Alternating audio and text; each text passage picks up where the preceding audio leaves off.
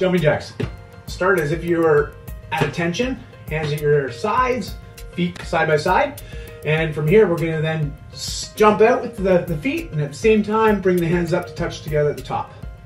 Return back to position A, position B, A, B, A, B. You can then speed it up, depending on the intensity that you're looking to achieve. Everyone's gonna be different, but that is a simple jumping jack. Jumping tuck is get into that position A. Remember that landing position where you have those feet right below the hips? We're then gonna jump in the air and bring our knees up as high as we can, all right? So depending on what your fitness level is, maybe it's just a little bit off the ground. Maybe it's just a little bit.